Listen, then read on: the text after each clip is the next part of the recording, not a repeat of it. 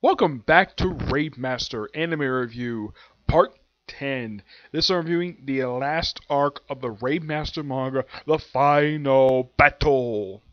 This one covers basically the last, technically you can kind of think of them as the last 31 chapters of the series, 290, 265, the 295, and the Epilogue chapter. A lot of stuff happens over the course of these chapters. First of which we have Musica. Oh yeah, and the dragon guy's name is Lev. I completely forgot because it's been a while since I read this manga. Yeah, and his girl's name is Julia, not Juvia, like the way it is over in Fairy Tail. Yep.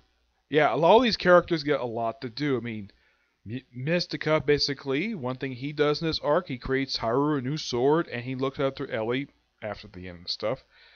Julia get a chance to fight Lucia's forces, like a lot of them, and of course the side characters don't do much anything.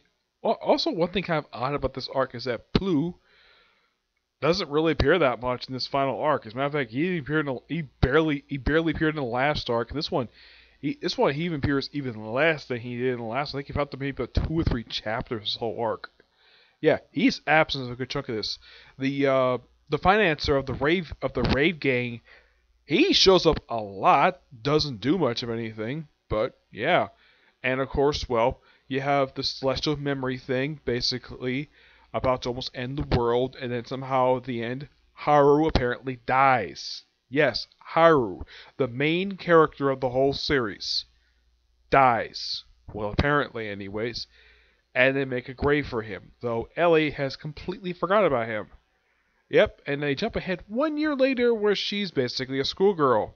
She refers to Mystica as Brother Mystica, Julia as Sister Julia, and of course, well, there's Let, who is not his dragon form anymore. Yeah, that's the thing about him. He has not been his dragon form ever since he freed Julia from her dragon form as well. These two have been in their human form for a majority of the series.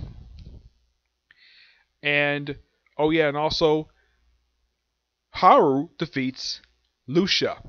Lucia kept claiming many times that Ellie is going to be his bride. And Haru's like, nope, that woman is mine. Of course, but prior to this battle, all the characters decided to get drunk. Yep. And Mystica figures out, though, that Haru has got feelings for Ellie. And he really wants to confess to her. So they both get drunk. Of course, Haru basically shows himself butt naked. And apparently, Julia gives Ellie a really strong alcohol to look like she's probably stoned and she can't do anything. So what does Julie do in order to convince Haru to confess his feelings for her? Try to strip her butt naked in front of a bunch of guys. Yep, takes off her top, takes off her skirt. Haru just like, screw that. I'm basically going completely like bareback. Yeah, that was kind of hilarious. Yep. But as for why in the world they kind of revealed the whole thing about Haru having feelings for Ellie, it's been sort of hinted at through the whole series. Because, well, he's very protective of her, and the fact that he's kind of had a thing for her ever since they first met. Yeah, especially since he one time peeked in her panties. Yep. It's kind of similar to the relationship that Natsu has with Lucy. The only difference is, Natsu's actually seen Lucy butt naked. Haru has never actually seen Lucy butt naked. Yeah, also Ellie gets a chance to bathe with, well, Julia and Beskida. She's the only female character in this series, basically a regular. And then of course when we get to the final battle, which takes place in Symphonia, and it's a big epic brawl. And Haru has to fight to go all the way straight to Ellie. And they're together for a lot of period of time in this arc. And then in the pendulum, in pretty much kind of the end of the arc before the epilogue, they both confess their feelings for each other. And then of course, well, then later on Haru apparently dies. Jump ahead 1 year later. And of course you have Mystica driving a car. Yes, a car in a series. That crossover with Fairy Tail doesn't even have cars. Well, they have magic cars, but not cars with gasoline. Yep. And then, of course, well, Ellie apparently has completely forgot about him until he sees her, and Her memory of him is completely restored. And then, of course, well, he, of course, asked her prior to going to the final battle, it's like, you want to after the war, you want to go home with me to the Garage Island? She says, sure. She has nothing else to do, no other place to go, why not go to the Garage Island? And after he's brought back, and of course, they make out. Yep. I mean, the only characters prior to this who actually were a couple was Let and Julia. As what happened with them, not much is revealed to happen. It's unknown if these two got married. These two fight a lot. Well, she beats the crap out of her boyfriend a lot throughout the course of the series. But he doesn't mind. He still loves her. Yep. And then, of course, they go back to Garage Island where Ellie meets Haru's sister. And they get along perfectly fine. And then we have sort of an ending where they get married. Yep, Ellie and Haru get married. And then we jump ahead like 10 years later, where it's revealed that Haru and Ellie have a son. I mean, is it just me, or is like a lot of the time we do these time skips where the main character marries the woman he loves, and they have a time skip, almost everyone I've seen except one I've seen, where the main character has only just a son. Only one child, basically a boy. The only series I've read where the main character gets with the woman he loves, and they have a kid together, and it's actually a girl. That was only Tokyo Ghoul. Well, Ri anyways. But that's the only one. Everybody else basically just has this one kid, a son. I mean, if you look at Naruto, almost all of his friends basically who had kids, almost all of them except for two basically had sons. Yep. It's kind of the same thing for this series. As for what happened to Mystica, not much is revealed about him except that he's been living with Ellie for a while and being very protective, kind of like a big brother to her, despite the fact he's not that much older than she is. He's like roughly like 2 or 3 years older. Yes. Also, during the final arc, he briefly sort of dies, and he sees the woman he loves, Rena, and she doesn't come back. I think now I'll look at my final thoughts on basically how characters get killed off and come back in the series when I get my final thoughts. This is a good arc in the series, and I love the ending of it. Now to talk about my final thoughts, the manga, and overall the Rave Master series as a whole. The anime I thought was really good. I know that the English dub is sort of criticized for basically censoring stuff. Last time I checked, it's the only series that did it in that period of time. Yu-Gi-Oh! Did the same thing, so not really a big surprise there. So some of the changes basically made no sense. I didn't have a problem with the music like a lot of people. Like, I read a lot of the reviews, basically, people didn't like the music very much. I had no problem with the music. The music was fine. It was pure fun. And I think it was a mistake for the anime to end when it did. I mean, the anime ended like roughly, I think like 13 years ago, I think it ended, right? I think so. Let's see if I can get to it. And this, of course, is the anime. The manga ended back in 2005. Yes, 2005. Roughly 3 years. Actually, about a year before he started Fairy Tail. Yeah, the anime ended back in 2002. So it's been like 17 years since the series ended.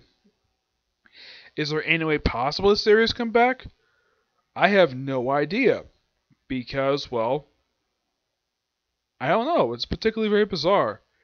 Yeah. Now, the only way I can think is a slim chance, because the Gray Man came back after being gone for 8 years. So after the series been gone for almost 20 years, I mean, you look at, let's say, DBZ. They continued that series 20 years later with Super. Yep. Where they basically brought it back with Super. And, well, maybe they could with this one. It's possible. I mean, DBZ was gone for, not counting GT, as for a good series where people liked, and for something new in a long time since GT, not counting Kai either. And that series is well received, despite the fact the final arc is not being well received very much. Not even the English dub for it has been well received. Now, as for basically characters who died, I don't mind any of the villains died in the series. No, I don't think that was the problem. I think the only character I think that the writer, Hisaru,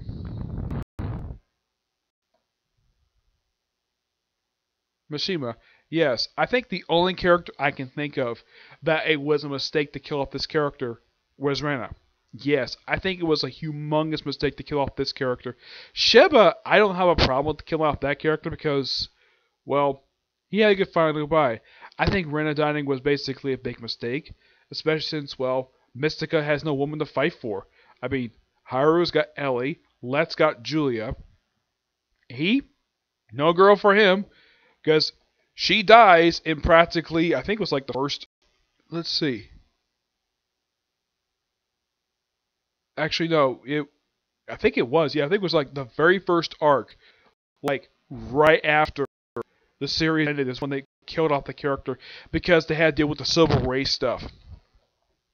And yes, killing off this character was a mistake. And I'm surprised they couldn't use the power of the Slash Ray to resurrect her. I mean, they put like Haru in the epilogue, but not Rena. Yeah, she's a member of the. I mean, heck, Stieg died and he came back, but not Rena. Really, not her. I mean, Lucia had a problem with him dying. He was practically the main villain after his father had died halfway through the series. It's not the only series I've seen where they actually replaced the main villain about almost halfway through. The only series I've seen like this that does, they even have Power Rangers, where they replaced the main villain halfway through that one, and that was Lost Galaxy. Though I wasn't really a big fan of the first villain anyways. But in the case of manga, generally they've had like one main villain the whole series a lot of the time when they do this stuff. And yeah.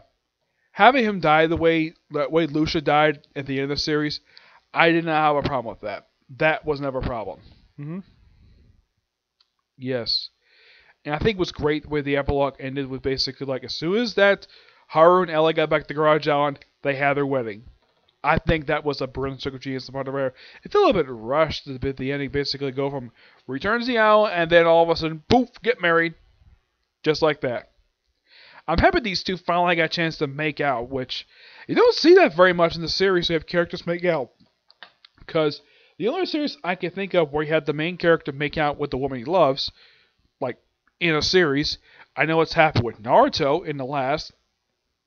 It's happened in, let's see. Let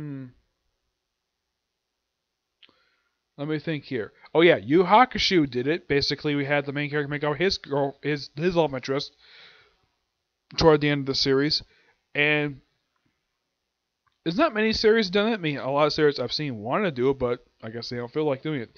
I mean, if you look at, let's say, Bleach, yeah, Ichigo and Orihime never kissed the whole series, and yet 10 years later, these two basically had a child, and yet these two never made out in the series. Not even in the manga they made out. Basically, it was hinted that she was in love with him since the start of the series. And then later on, she basically, in time skip, they basically got married and had a kid together.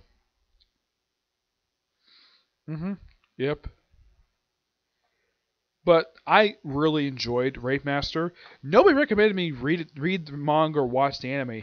I just basically felt like doing it myself.